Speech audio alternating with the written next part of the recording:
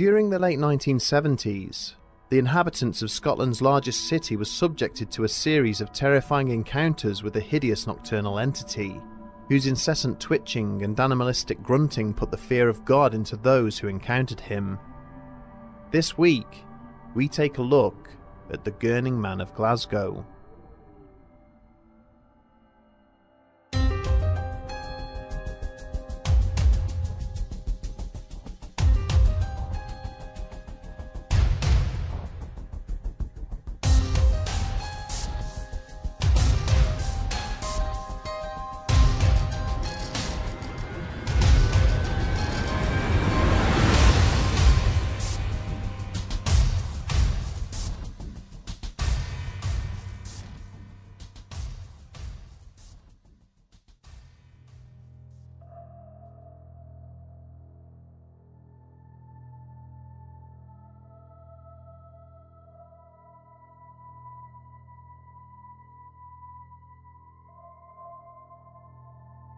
The city of Glasgow possesses a truly colourful history, steeped in tradition and heritage.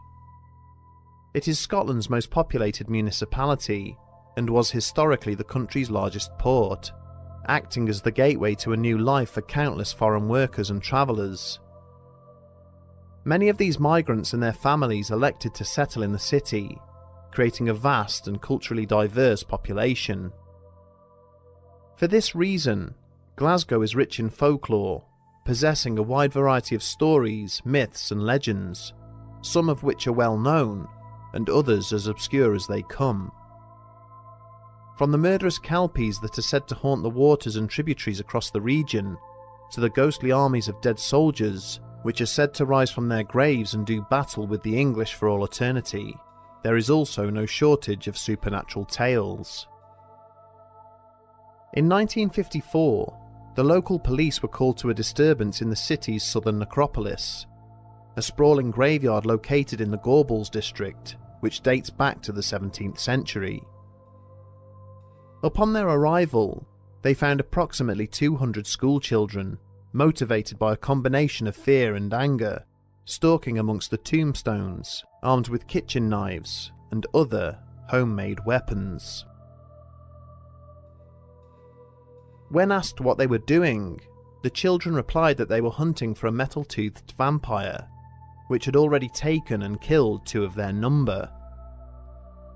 Every so often, one of the boys would see a dark figure framed amidst the smoke and sulphur from the nearby steelworks, at which point the horde of vengeful children would rampage towards it. After several hours of corralling the angry mob, the police were able to finally disperse them. Although no trace of this alleged vampiric killer was found, stories of monsters who killed their victims using metal teeth are a long-running theme throughout Scottish history. These included a man-eating ogre known as the Iron Man, and a female ghoul named Jenny with the iron teeth, who would enter the bedrooms of small children and devour them as they slept. But amidst these various tales of malicious spirits, alongside such manifestations as the Leaper of Dulmarnock Bridge or the Ghost Children of Tron Theatre, one haunting entity stands out in terms of the fear it imbued during its nighttime visits. The first reported sighting of this ghastly apparition occurred at some point during the late 1970s, within the city's Cross Hill district. In the early hours of a summer morning, 2 young women were making their way home from a party when they noticed a figure watching them from the other side of the road, half hidden in the shadows being cast between the streetlights. As the partygoers stopped to try and get a better look, the silhouette quickly moved out of the half-light, remaining visible but difficult to identify, as it was now bathed in the darkness it had stepped back into. Peering into this inky blackness, the 2 teenagers could see that the figure seemed to be in a continual state of movement, shuddering and twitching, despite the fact it was standing still. When one of them shouted out for the man to show himself, there was no reply, and so the women resolved to continue their journey, moving away from this mysterious onlooker who was standing alone in the shadows.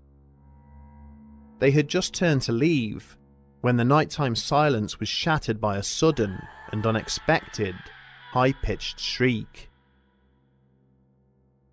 Turning to look, the two witnesses saw the figure emerge from the darkness behind them, emitting a further piercing howl as it did so. They estimated that he was an older male, in his late 50s, with a bald head and dressed from head to toe in black. As he slowly crossed the street towards them, they could see that he was writhing and undulating, as if not in full control of his own body. But by far the most disconcerting feature of the strange man was his face, which seemed to be frozen in a pained and hideous gurning expression. He was grunting and snorting with each step forwards that he took, his eyes staring piercingly at the two women as he drew ever closer to them. With a cry, they immediately ran home as fast as they could and called the local police to report the encounter. However, another incident would take place that same year, again in the early hours of the morning. An elderly Cross Hill resident had risen early and made her way downstairs to start breakfast. Heading into the kitchen, she collected her empty milk bottles, then walked over to the front door to put them outside so that the milkman who would be passing by shortly could replace them with full ones. As she bent forward to place the empty bottles on the ground, she became aware of a clattering sound further along the street. The early riser turned her head and squinted down the road to see if she could discern the source of the commotion. For a few moments there was nothing, and then the sound of metallic clanging came again.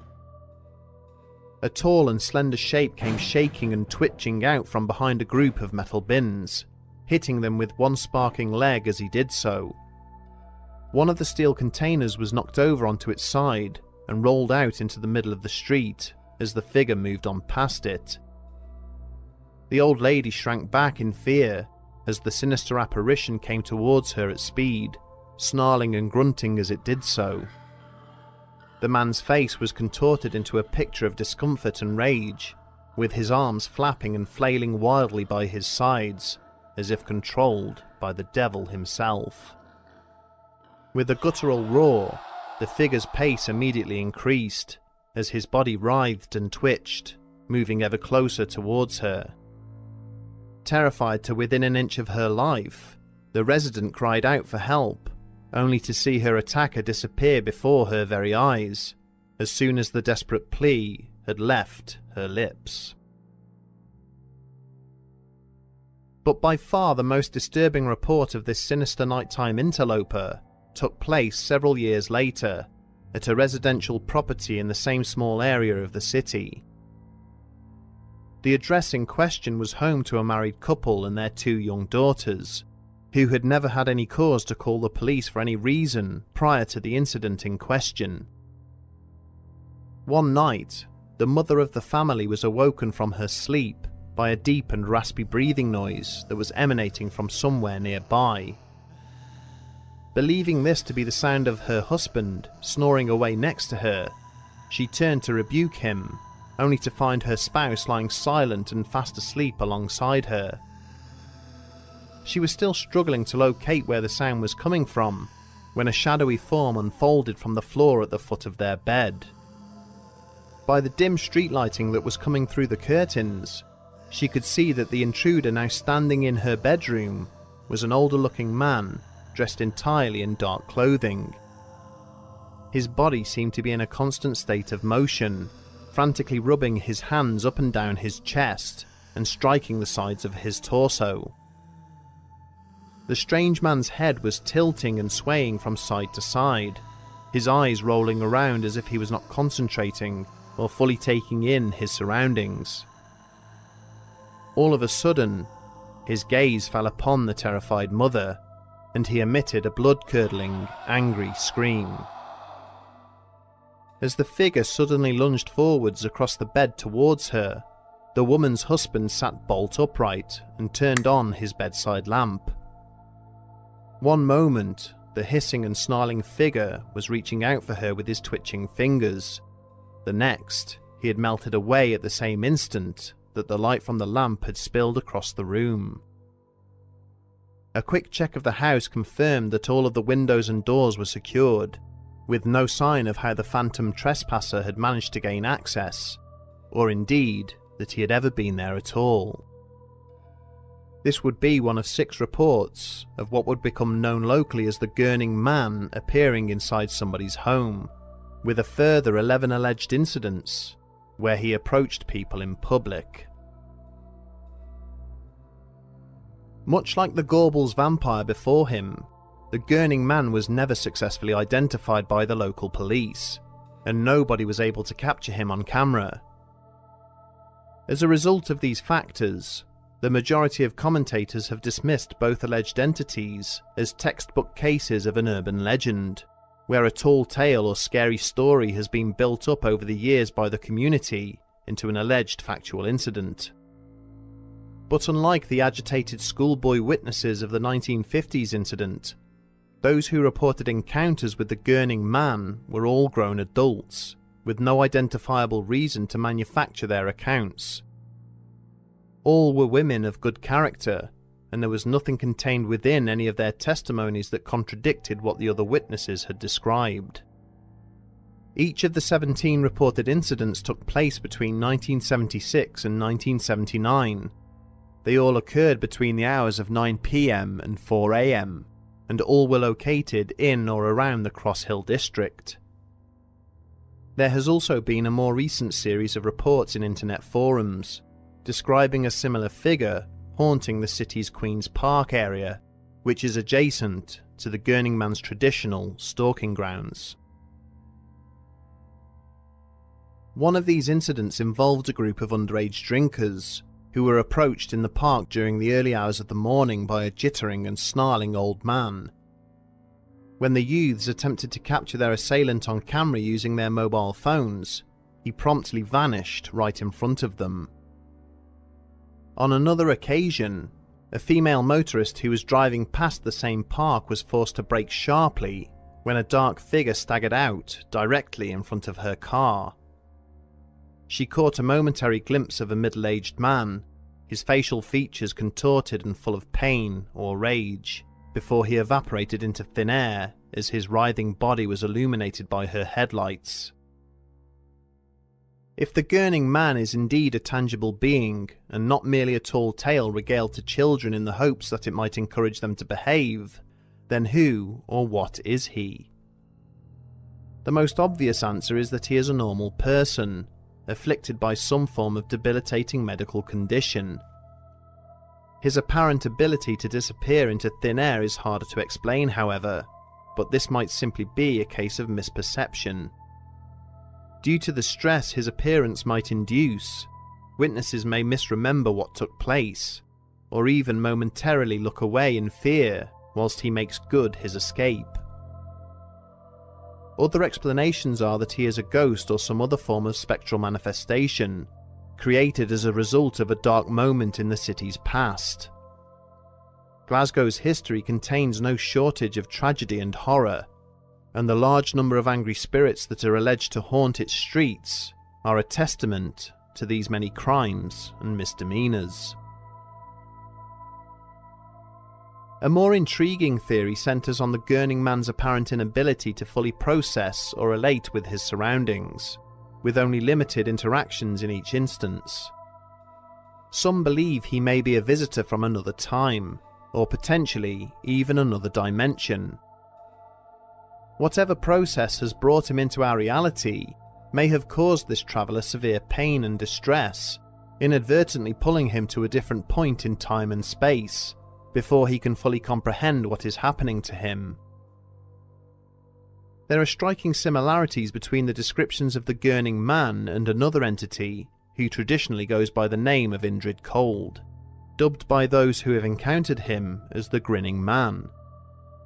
This mysterious figure has appeared to witnesses all over the world since he was first sighted in West Virginia during the mid-1960s. Cold purported to be an extraterrestrial visitor, and much like the Gurning Man, was tall and somewhat muscular in appearance, with exaggerated or enlarged facial features, and devoid of hair. He was benign in nature, engaging witnesses in conversation and asking them probing questions about their country and communities. Could it be that this Glaswegian entity comes from a similar background, but has taken a more rudimentary and dangerous route, which has had a severe effect on his physical appearance?